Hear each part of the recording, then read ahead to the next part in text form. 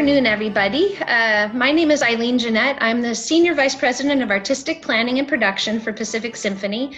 I've been with Pacific Symphony for 14 and a half years, and it is my distinct pleasure to be able to speak today to Richard Kaufman, who is our principal pops conductor and has been our principal pops conductor since well before I showed up here, since 1990.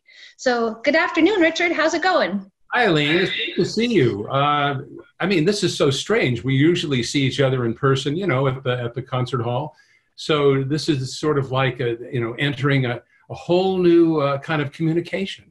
Yes, truly. Normally, I run into your dressing room and give you a big, huge hug every time I see you. So I'm giving you a big, huge hug from my home in Aliso Viejo, and I wish I could be next to you. I remember hugging someone. I think it was about 4 months ago. I know. So I'm going to ask you a bunch of questions and have our folks here get to know you a little bit better and know about your history with Pacific Symphony. And honestly, just to start with, I'm just wondering how you are doing during this pandemic. Are you isolating at home? Like, what are you doing? How's your family doing? We're doing great. And like everybody else, we're getting through it. We will get through it. And there are a lot of people who have suffered a great deal, a lot of tragedy, illness, people changing their lifestyles. Of course, the world of concert presentations, it's like a house of cards. It all went, and conductors no conductors are waving their arms, and people aren't singing together in choruses, and orchestras aren't on stage, and audiences don't get to come to the concert hall. So that is a great sadness for everyone.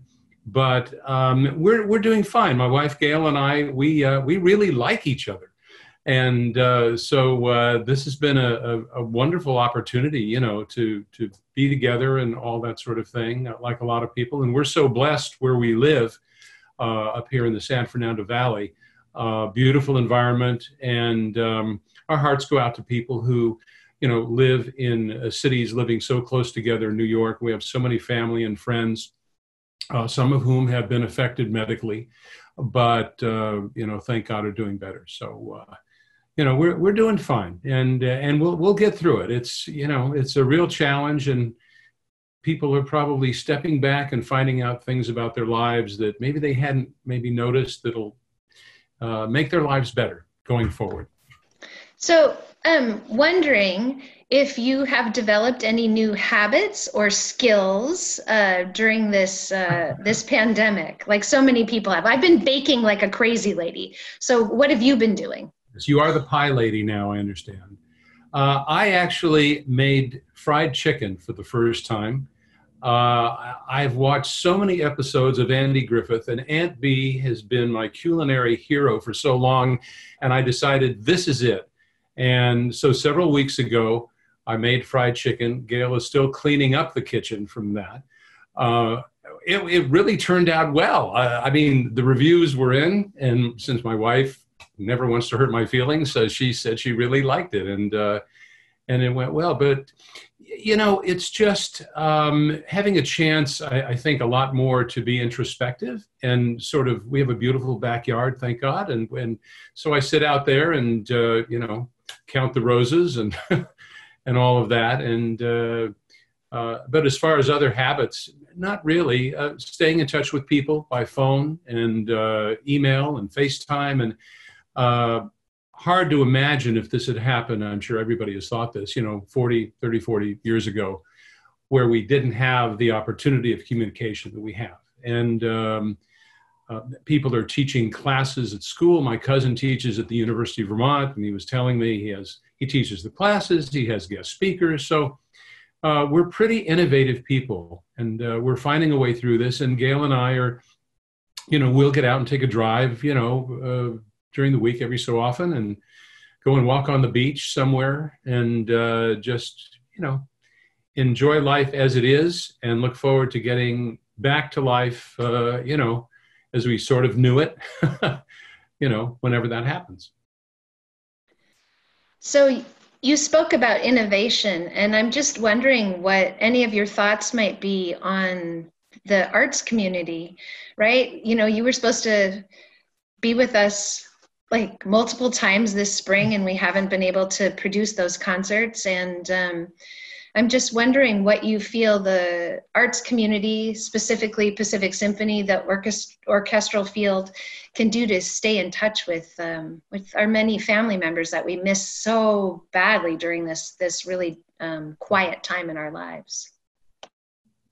I think people are doing that. I think they're, as I said, phone, email, FaceTime, Zoom conferences, Zoom family get-togethers. I've heard about more birthdays celebrated with Zoom and entire families all over the country together. And just staying in touch and reaching out to people and being positive. It's a tough time. I mean, we're going through something that nobody ever thought we would go through, and it's very sad.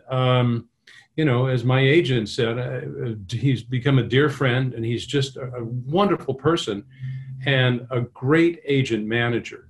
And he said, if anybody hasn't cried at some point during this time, they probably don't understand what's really going on with, you know, with people's lives. And so our hearts go out to people, and I think that just staying in touch with people and helping, you know, people to feel when they get down that there is a positive voice. We all get down, you know, I mean, and there are days we just shake our heads and says, what the heck happened? You know, did you get the license number of that truck? And, you know, it's just the way it is.